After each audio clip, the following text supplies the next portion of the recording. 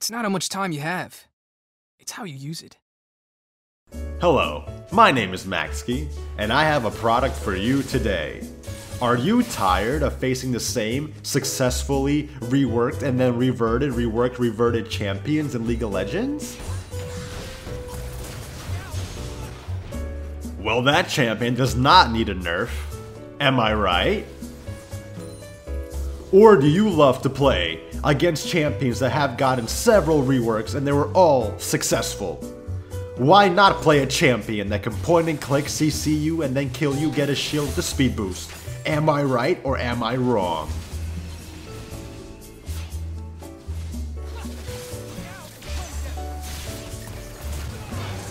Riot, please do not rework this champion, he needs a buff. One champion that needed buffs so much that they had to buff him 3 patches in a row was Cassidy. It's not like Cassidy wasn't banned for an entire season before. But what about the reworked Akali? Akali has true stealth, she could tower dive you, dash across the map to you, empowered auto attack you, outplay you, no counterplay Akali. Wait, let's not forget about Zoe, the champion that took a year to get nerfed to the ground, and still pretty good. But let's not forget Aurelia. Let's nerf Aurelia's early game, buff her late game, but then rebuff her early game, so now it's like, what the? Well, to solve all our issues with Ekko, we're doing an Ekko support guide. Why play Ekko in the mid lane when you can play Ekko support and not have to deal with mid lane cancer? Look at this. Rengar, no thank you. I give my Kai'Sa the kill. Rise, haha, get reworked. Guess what? Kai'Sa gets double kill. But yes, this is an Ekko support build, rune, little guide, okay? Yes, we're doing this. So for Ekko support, I thought of this rune page because it seems pretty good versus AD carries and supports that you don't want to fight. Like imagine having a Draven in Alistar. That's like super CC, super damage. So you don't always want to like, you know, QE auto attack to proc electrocute. Where in this type of matchup, if you have to play Ekko support, you could throw out a Q and get free pokes with Arcane Comment. And Arcane Comment does a good amount of damage. The damage is basically the same as electrocute in the early game, with a little bit shorter of a cooldown, so that's pretty good. But yeah, you go Arcane Comment for the poke with your Qs. Mana Flow banned if they have like a lot of AD champions, because you don't really need Nullifying Orb. But if they have a lot of AP champions, then yeah, Nullifying Orb is pretty good, like a brand support. Absolute Focus Gathering Storms for that AP scaling, so you still could one-shot people. Well, probably not one-shot, but do a lot of damage. And then I go Inspiration because you are a melee assassin playing support. So you do need sustain in lane. If you get poked out, your AD carry is going to hate you. He probably doesn't hate you already for playing Ekko support, but you know, you want to stay in lane longer. So Biscuit Delivery, Time Warp Tonic is sort of a meta pick in the mid lane right now for annoying champions. But for support, you could keep healing up after trading, so it's actually really good. And then this rune page is the Electrocute version. So Electrocute obviously does a lot of damage, has a low cooldown now, so it actually synergizes Ekko pretty well. But the only reason I don't like this is because it does the same damage as Meteor in the early game. Yes, it scales better than Meteor for damage, but like I said before, if you're versing somebody that you don't want to jump into, it's kind of like not good to take. But if you're versing squishy support, like immobile AD carry, like imagine having the enemy team has like a Sona support and like an Ashe AD carry, you could jump on either one of them and burst them and not be scared of being CC'd or anything like that. So you want to go Electrocute, set an impact, Ghost Spore or Eyeball Collection, whichever one you want. I like Ghost Spore for it's like a free ward as support, and then Ravenous Hunter for healing, and then same thing for Inspiration. You want to get those healings after you trade.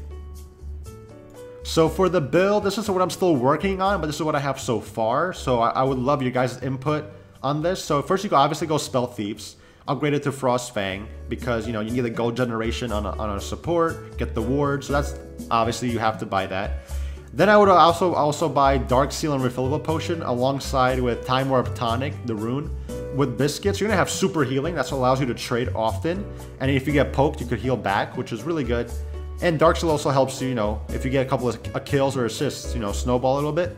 And then obviously Protobelt. Protobelt is a very cheap item. Gives you everything that Ekko needs. HP, AP, a dash, CDR. It's just a really good cheap item. And then I go Iceborne Gauntlet. I go Iceborne Gauntlet because I want to be a little bit tanky.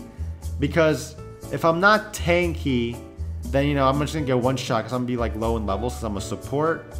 But yeah, I go Iceborne Gauntlet because it gives me that armor versus ADs. And also the slow is really good also, so I love Iceborne Gauntlet. And so for boots, you could go Tabby, Sorks, or Merc Treads, depending on the situation. That's why I didn't put it in here.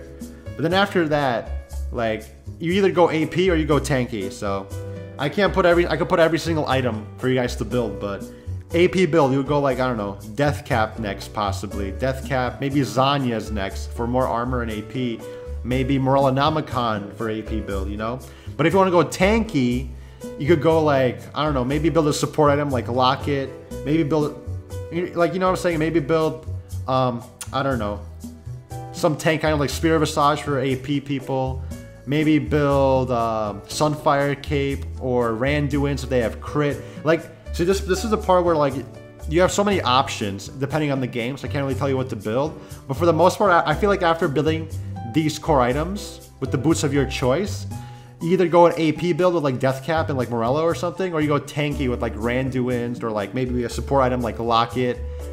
Unless you want to go real support and go Redemption, but I haven't really tried going that stuff yet.